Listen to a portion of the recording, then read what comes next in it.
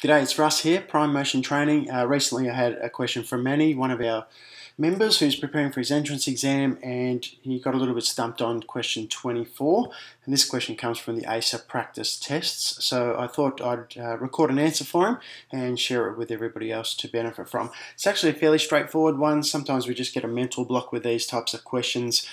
This one comes from the verbal reasoning section, and there's a number of different types of verbal reasoning. Could be synonyms, could be analogies. This particular one is a logical deductions type of question. So we're given information, we have to make some logical deductions and come up with the answer by doing so. So let's have a look at question number 24. It says, if the Ovensville church is due east of the library and the post office is in the same distance, or is the same distance due south of the church, which of the following statements is true? I'm already confused. There's a lot to take in there. So let's just go through it methodically, one step at a time.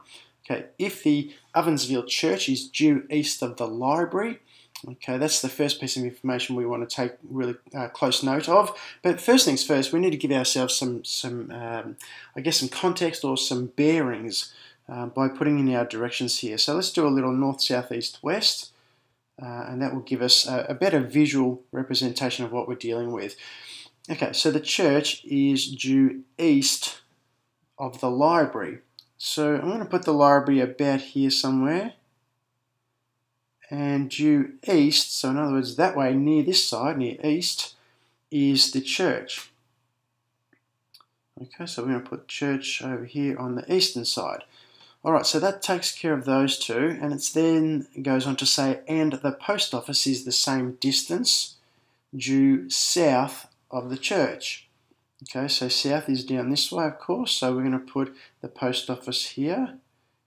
Now, it says the same distance. Okay, now we don't know what the distance actually is, but let's assume that, now that doesn't visually look the same distance, but let's say this distance here and here is the same. Alright, so if that takes care of the post office's position, we're left with here, which of the following statements is true? Alright, so let's have a look.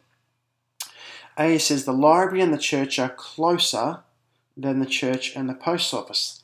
The library and the church are closer than the church and the post office. Well, that's not true because it says in the information here that they're the same distance, so A is certainly not true. The post office is southwest of the library. Post office is here. Southwest of the library is between south and west, so that would be here. So the post office is not over there, so that is not true either. Okay, B is not true. The church is near the post office. The church is near the post office. Well, it could be, but we can't really say because there isn't enough information to say that the church is in fact near the post office. So I'd be inclined to sort of leave C just in case, but for now I'm not convinced that that's true. Okay, D, the post office is closer to the library. Post office is closer to the library than the church. Well, again, we can't really ascertain that. We know this distance is the same and this distance is the same. So this is likely to be the same, if not further.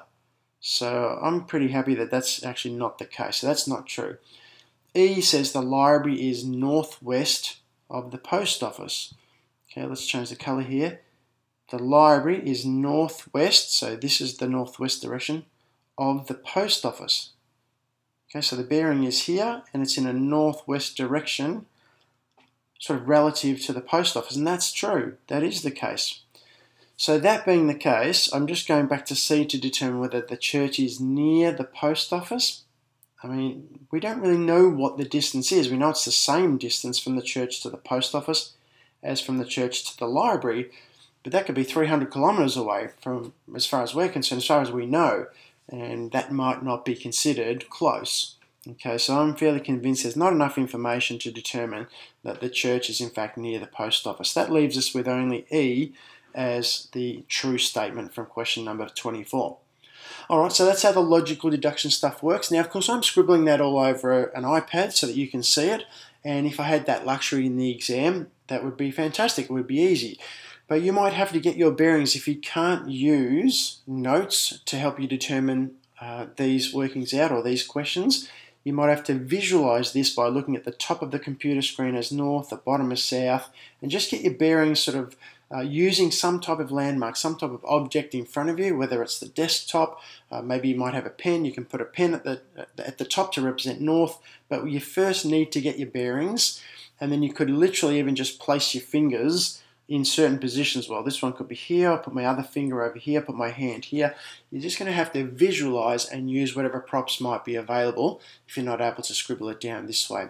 All right, well, that's that. I hope that helps, Manny, and I hope if you're watching you found that useful as well. Cheers.